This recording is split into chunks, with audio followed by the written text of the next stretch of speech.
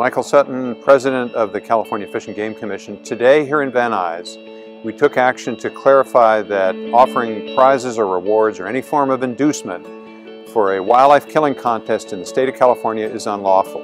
We took this as part of our overall action to reform the way the state manages our wildlife, and particularly the way we manage predators in the state. We're trying to modernize that.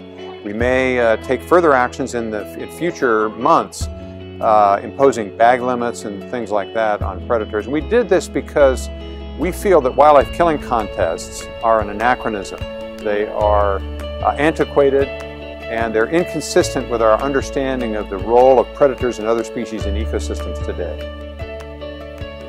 Project Coyote has been among the leaders in this effort to persuade our commission and wildlife managers across the country to begin taking on board modern understanding, scientific understanding of the role of predators in ecosystems, and bringing our management of these species up to standard, up to speed with the science.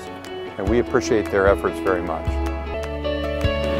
Hi, my name is Camilla and I'm the founder and executive director of Project Coyote, and I'm here in Van Nuys, California, celebrating right now with friends and colleagues and supporters because the California Fish and Game Commission just made a historic vote.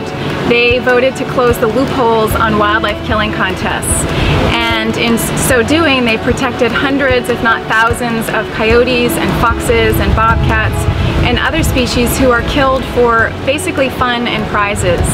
And today's vote really sets the trend for the rest of the nation.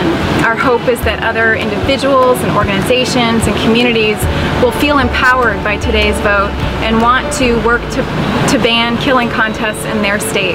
We're also excited because today's vote sets a precedent for California, because we are in the process of reforming predator management. And in fact, one of the commissioners today said this is just the beginning. It's the first step in really shifting towards predator stewardship and conservation. So we're excited for this victory today. We're about to go celebrate. And I just want to thank everyone who wrote and who testified, because thousands of Californians expressed their concern and support for this issue. So this is a celebration for not just California's wildlife, but all Californians and those people who value predators for all of the reasons why we should care so much for these species. So for all of you, I want to thank you, and if you're not part of our pack, I encourage you to join us, get involved, make a noise, make a howl, and support these efforts to protect predators, not just in California, but nationwide. Thank you.